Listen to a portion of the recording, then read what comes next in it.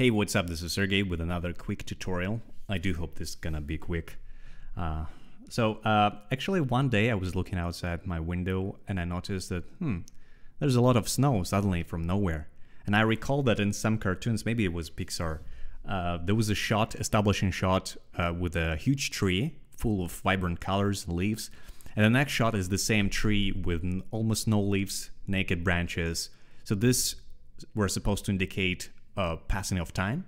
And I thought that's actually interesting idea for a tutorial, so that if you could very quickly assemble something like in 15-20 minutes and show it to a supervisor or lead as a proof of concept, like, hey, this is how the tree will change over the season change.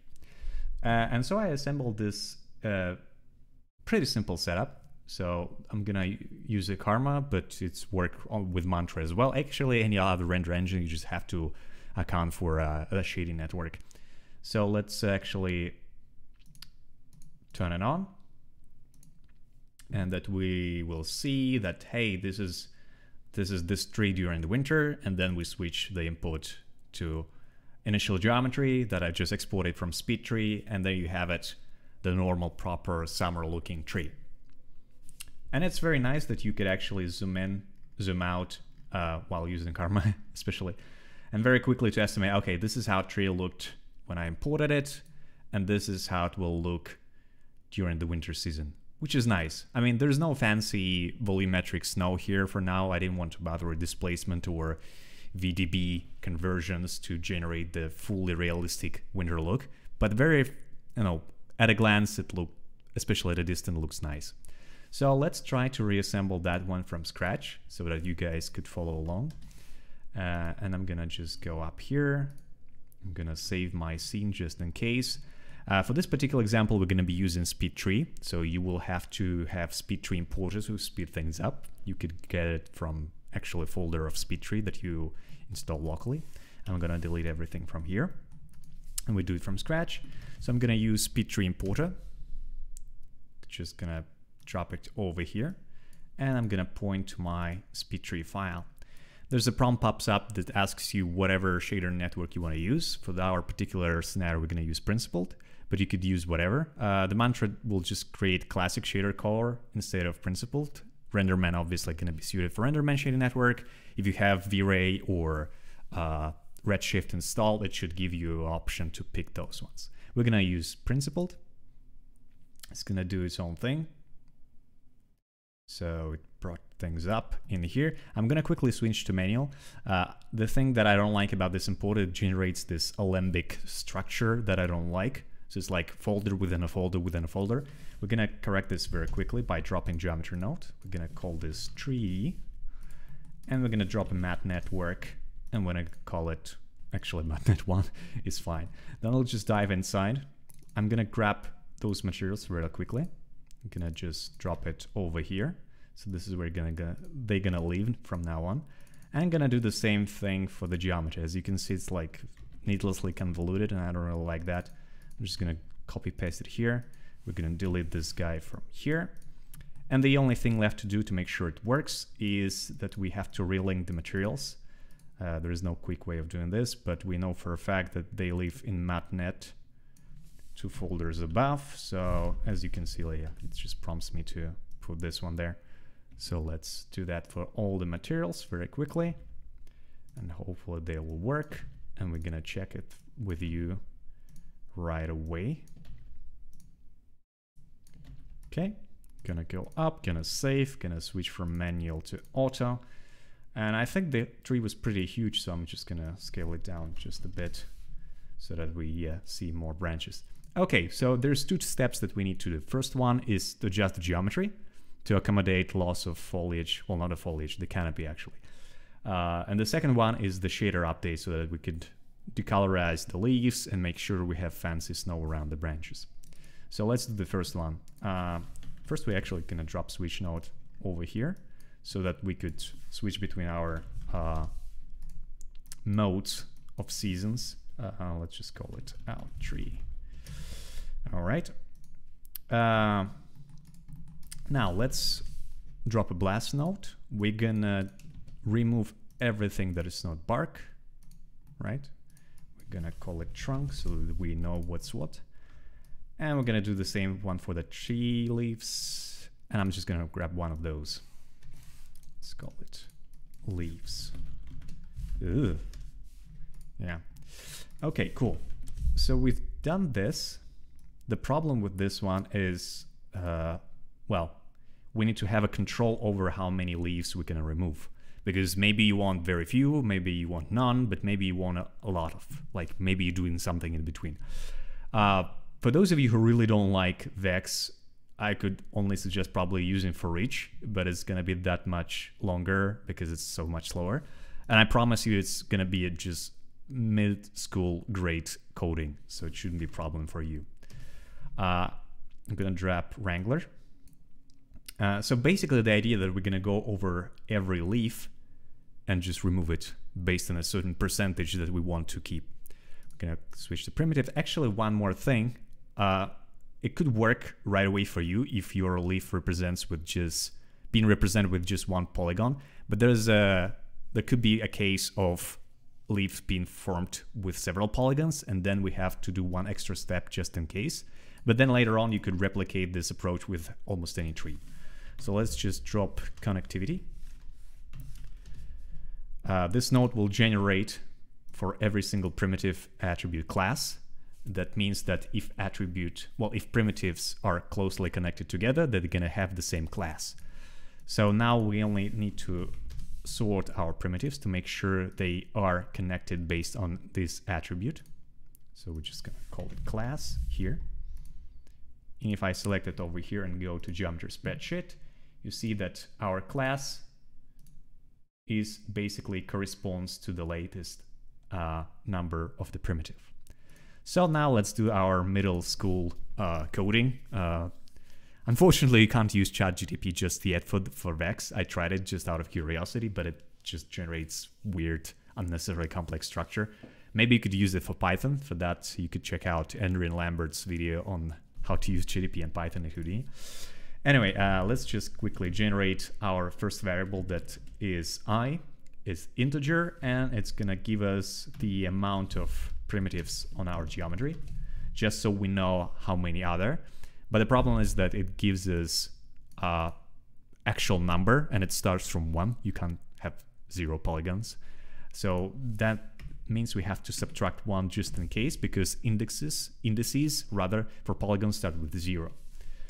Then we're going to create another variable called, well, it's not called anyway, I'm just going to call it max class.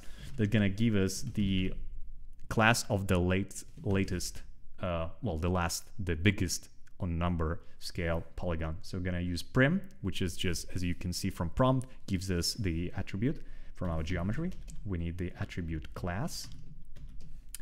And from last primitive, which is I, essentially.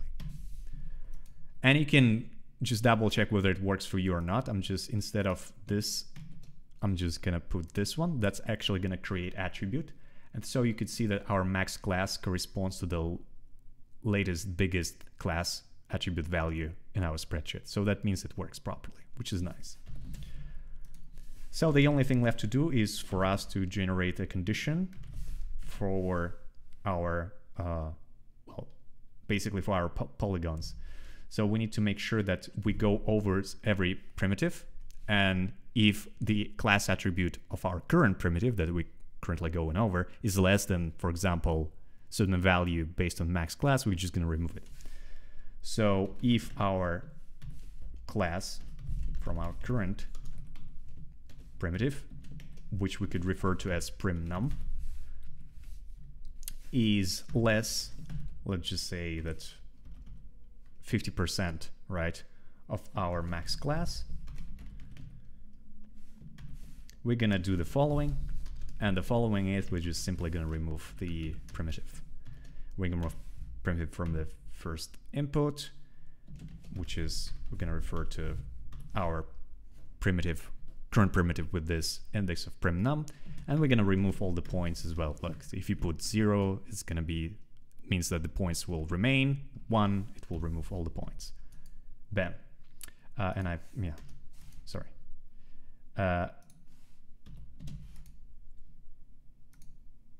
What was I saying about mid-grade thing? Let's just give me a hint. Expecting.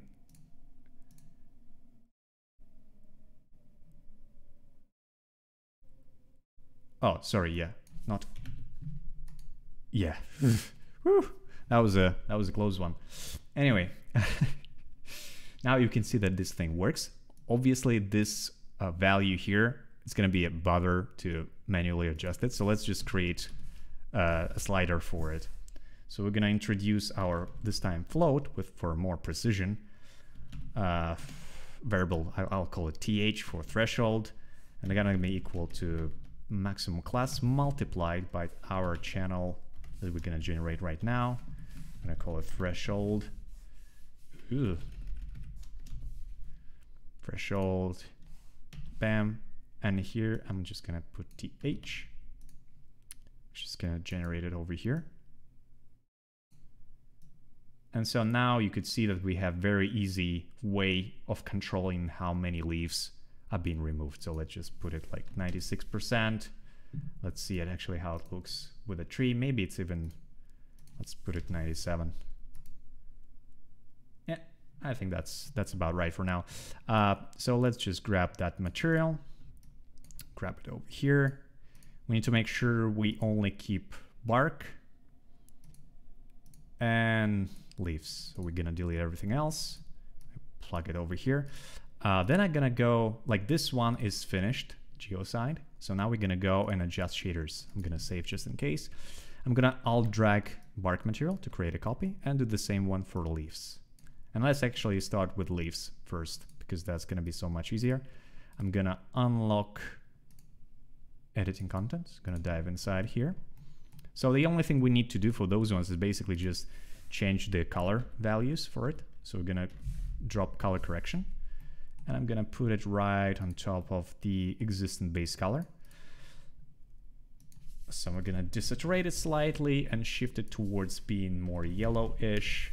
Let's actually launch the render right away so we could see. I'm just gonna rewire them to mat 1. Okay. Okay. This one switched to first input. And so if I bring back our karma render, that should give us exactly what we want, which is, as you can see, yellow leaves, no other canopy segments left. Okay, cool. So last step is to create indicator where the snow will be. Yeah, I'm just gonna unlock this one real quick as well. If you already have snow shader, good for you. I'm not gonna be reassembling from scratch here because snow is a totally different topic on its own. It could dedicate a separate tutorial for that if you want. But I'm gonna drop just principal shader here. We're gonna, actually for control purposes, I'm gonna create color correction over here so that we could tint it red, plug it here. And for now, I'm gonna replug it over here. So completely overriding the trunk shader so that just we could see what's going on. Let's kick off karma again. Now everything is red, great. Let's grab global variables. This way we get access to all the attributes that we need, like position, normals, blah, blah, blah. For different render engines, it could be different. For example, in V-Ray, you have V-Ray sampler, if I remember, but the principle is pretty much the same. So you probably already know what I'm gonna do next is I'm gonna create a constant vector that points upward. Switching to vector, switching to 1, and then we're gonna use dot product. I'm gonna grab normals, plug it here. This vector I'm gonna plug here, and we're gonna put a snippet. The snippet is basically equivalent of the expression node in any other render engine, as far as I know. So we have variable that is highlighted here, which is dot product. So we just specify the condition if our dot product is, let's just say for now, less than 0.5, we're gonna do the following, and the following is, which is equal to 0, basically. We don't need to do any fancy stuff for now. I'm gonna put a null here. We're gonna call this null mask. I'm gonna plug it here so we keep consistent. And then we're just gonna multiply one over the other. Bam, Karma is still calculating by it, basically, which is nice. So now, as you can see, we have a nice indicator of where the snow will be. I can actually switch it to white. And I think V-Ray has like V-Ray snow just for that. But I think having an expression enables you to do so much more with it. For example, let's just say you don't want it to be a straight line because it does look weird. What we're gonna do is grab. Is there such a word? I don't know. We're gonna grab turbulent noise over here. I'm gonna plug it into position here.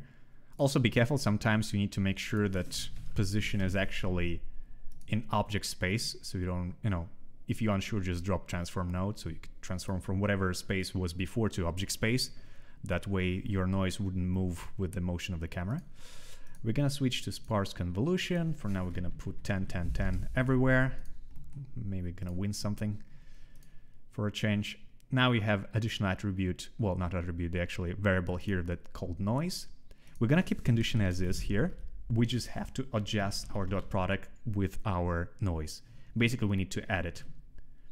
I'm gonna put plus equals, means that we're gonna equalize dot product to itself plus the noise that we see here.